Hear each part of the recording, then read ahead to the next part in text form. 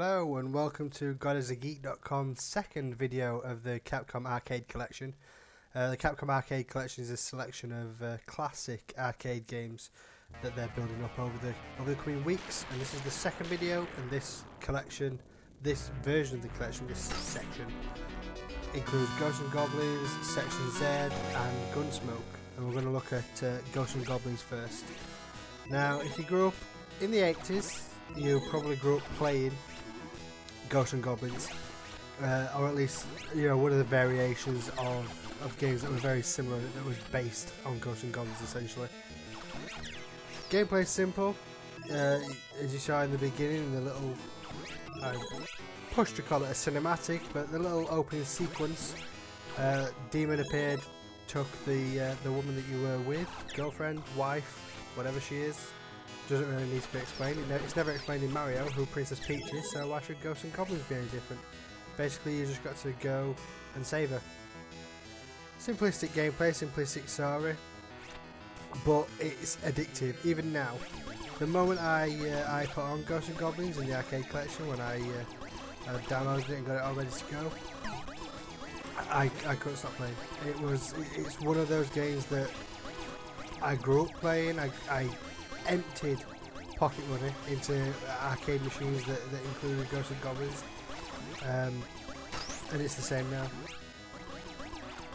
As you saw there, when you take damage, you get this section of the game. You get 2 hits basically. If you get hit the first time, your armor all flies off, and you end up running around not wearing very much. The second time you get hit, if you're not wearing the armor, you die and you have to go back a certain amount. There are checkpoints. They're not signposted in any way. You won't see you've hit a checkpoint or anything like that. You've just got to, basically, if you die, you've got to hope that you hit one, otherwise you'll be going back further than you probably want to go. That's the first section done. As you can see, there's 6 sections in Ghosts and Goblins. Whether you get that far, that's up to how good you are, I suppose, at the game. There you go, the first hit is taken. I'm running around practically naked, hoping that I don't get hit again. Once you do get hit that first time though, usually within a couple of seconds, if you're hitting enough enemies, if there are enemies to kill, they will drop armor again, so you're not going to be running around for long without armor, with hoping that you're not going to get hit again. But you have got to be careful at that point. Something you saw just then as well is the iconic weapon of Ghosts and Goblins is the javelin, the jousting pole that is thrown around. But there are ways to pick up other weapons. Most of the time the enemies drop them.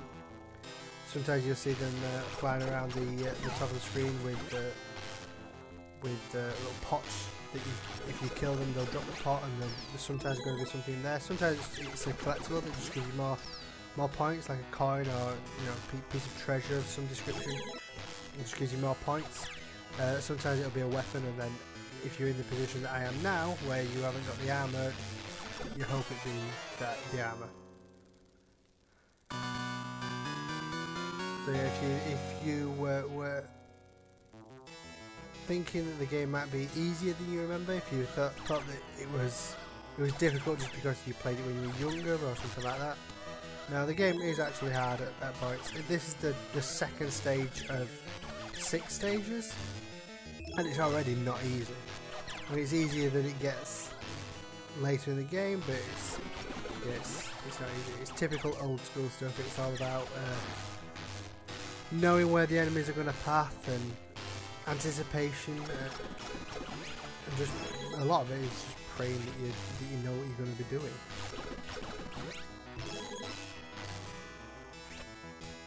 Let's try and get past this house full of ogres for the 3rd time.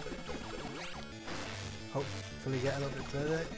The one thing I did mention earlier, that there are checkpoint systems, but they're not close to each other. Well, they're not close to each other, but they're not signposted either. You won't know that you passed one. So that's even though I on previous playthroughs have gotten past this house part before. If you die on the end boss that we'll see in a while, in the end of the section boss, not the end boss really. It's just the end of the stage. If you die on him or them, there are two. You'll go back to before this maze house thing. So yeah, it's one of those games where you've got to be careful as to what you're doing and keep an eye on everything that happens. This part is one of those annoying parts. If you don't remember how to play an old school game in terms of the platforming, then it can be potentially annoying. Basically, there's no way of moving your character once you've jumped, so you have to anticipate the jump before you even press the button. You can't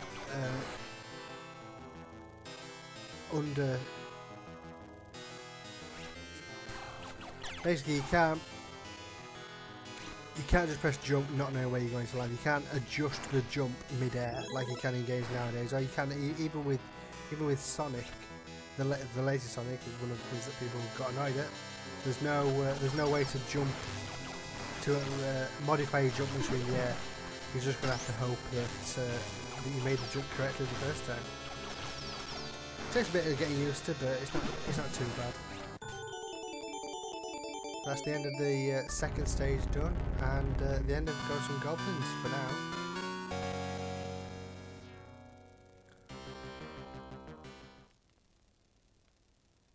So the next game we're going to have a look at is Gun.Smoke. Now, I'd never heard of this game before, but when I played through it, I was happy that I got a chance to experience it, and it's kind of something that you'll see a lot in the Capcom Arcade Collection. Unless you grew up playing Capcom Arcade games, which there's every possibility that a lot of people did.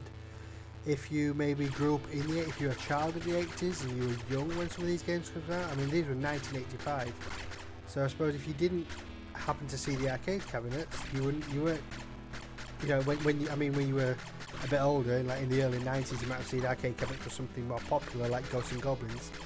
Something like Gun.Smoke you may not have seen before, and getting the opportunity to play them, Gun.Smoke is a fun game. So getting the chance to play it without having to find an arcade cabinet that holds it is a nice little treat, and it's something that shows the saleability of the Capcom Arcade Collection. They're coming out in packs, and there might be one like this pack where I'd heard of Ghosts and Goblins in Section Z, but I hadn't heard of Gun.Smoke. There's every chance that one game that you haven't heard of is going to be a hidden gem that you just happen to have not played before. So it's still worth playing and worth having a look. The Gun.Smoke, as you can see, is similar to a lot of games that we saw. We saw a couple last week, Avengers and 1943, where the screen scrolls down from the top. And you just got to attack all the enemies that you see in order to get to the end of stage boss, which you saw the wanted poster for him at the beginning of the stage. There are plenty of enemies to shoot. Some of them have got little abilities. The little typical Capcom power up there, same icon as we've seen in other games. And this is the end boss now, the end of stage boss. Can't shoot him when he's laying down. You have to wait for him to stand up and then pop him in the face. Yeah, constant stream of enemies to try and take you down, but you just avoid the bullets like a typical bullet hell game. Concentrate on taking him down, then it's not really that much of a problem.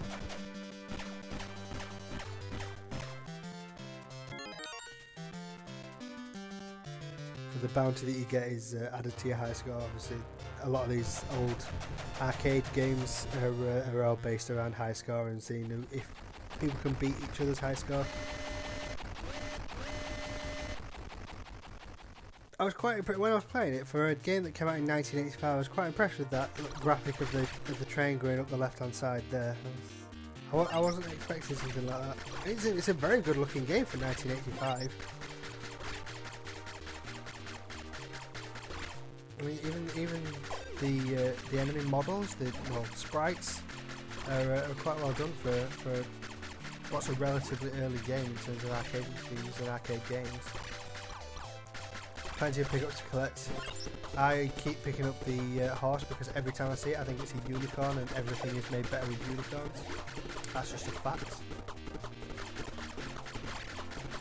The one weird thing about this game on the Xbox controller is that you can see that sometimes I'm shooting it right diagonally and then other times left diagonally and most of the time straight up. That is dependent on which button you're pressing on the controller, not where you're pointing, say, the right analog stick. Which is what you'd expect from most games like this. You'd expect to just push the analog stick in a certain direction and have the gun go in that direction. This isn't like that. You have to press the X button will shoot the bullets in the top left, or in the diagonal left. B will do it in the diagonal right, and then A will fire straight up. It takes a little bit of getting used to just to work, because the way that most people have played games recently is that you use the right analog stick, and it takes a little bit of getting used to not use the analog stick, to use the buttons to change where you're shooting.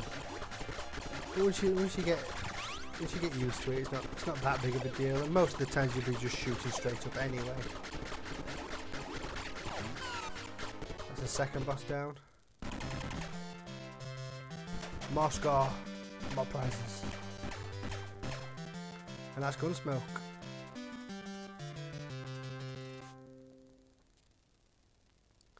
So the third game and final game is Section Z. Section Z, I don't know, it's probably called Section Z, but I'm British. Section Z. This is a side-scrolling shooter. It reminded me when I first started playing it of an Infinite Runner. Basically, you can see in the top left-hand corner the E, J, O, T, Z. They're all the different sections of the game, and the E, J, O, T, Z are the like main stage ends. So once you get to E, there'll be a boss of some sort, and then once you beat him, you'll be on to the next section. So you can see the little pips that you're getting up to. They're the little areas within each section, the little like minor sections. And it does say at the end, so I'm on the first pip now. When I get to the second one, there will be a checkpoint there. So if I die in that section, I'll go back. Only got 9 lives, so it's not unlimited lives. You know, typical arcade game, you're expected to pump money into it all the time. You can see that it says B on the bottom there as well, indicating which section I'm in. A lot of the time, you won't notice that. It does say in every section what section you are in. But a lot of the time you concentrate, there's that much stuff happening on the screen at one time, so many enemies to concentrate. Yeah, exactly. And so many enemies to concentrate on, coming from both the right hand side of the screen and the left hand side. So if you were trying to take comfort in the fact that maybe only enemies will be coming from the right hand side of the screen, no, enemies will be coming from the left hand side of the screen as well. And then in later levels you'll be going up and down, the enemies will be coming from the top and bottom. It's not a side-scrolling shooter in the sense that you'd normally expect, in that you just stick on the left-hand side of the screen, enemies come at you from the right. So you've got to be ready for enemies to come from the back as well. There we go. Right on cue, enemies from the back. So you can use the Xbox controller to turn around. It's not using the analog sticks to turn around. Left analog stick moves your character around. X moves alternates between which ways you're firing, so if you tap X it'll turn around, tap X again it'll turn back around to the normal way, and then pretty much any of the other buttons fire. So if you want to fire using the triggers, you can do. If you want to fire using just smashing A button, that's all well and good. You can do that if you want. Whatever feels comfortable. I mean, at the end of the day, the whole point is to get as far as you can, so having the option to play whichever way you feel comfortable doing is going to enable you to get as far as you can.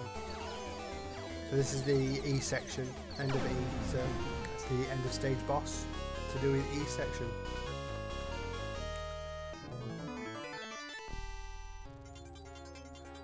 One of the most impressive parts of this game I found is that in most games, well, in Ghosts and Goblins and in Gun.Smoke, when you got to the end of the stage, you went to a loading screen, you went to a transitional phase, where in Ghosts and Goblins it would show you where you were on the map. In Gun.Smoke it would show you your next target, the next wanted poster, which is, it works for those games, but I like the fact that in Section Z, Section Z, whatever, there's no transitional phase. When you get to the end of Section E, or when you get to the start of Section E, whichever way it chooses to decide it, there's no transitional phase. You just get told that you're going up to the next section. Now you're going towards Section J. There's no transitional phase. You just get on with it, which I kind of like. It adds to the element of it adds to the high score, just trying to see how far you can go. It adds to the to my original feeling of an infinite run. It plays like an infinite runner. Nowadays you're essentially seeing how far you can get. You know, you play Subway Surfers, or you play Temple Run, or any of the multitude of infinite runners that are out for iOS now, and it will be essentially the same gameplay as this from 1985. You're essentially just seeing how far into the game you can get before you die. And when you die, you're given a high score. That high score, you try and get beaten by your friends, or friends try and beat your high score.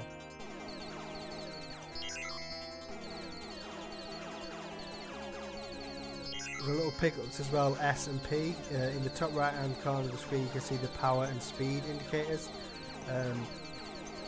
They will fill when you collect those S and P, P being for power and S being for speed, obviously. So you want to try and not die, because if you die those will go back down. So once you've built them up, you want to try and survive. Didn't do very well. They'll get knocked down by 1 when you die. So I've now got two power, no speed, and I've got no way to pick them back up because I'm at the boss now, at the end stage boss. So there's no power or speed spawning. So every time I die, I make it slightly more difficult for myself. There's also no hint system as well. So when I was playing this part, I was confused as to what to do, because I knew I was shooting him in the face. But he wasn't taking any damage, so I just decided to move around, avoid him as best I could, and eventually split up, and that's where you can destroy this one, which was a nice little surprise, but it wasn't easy to figure out.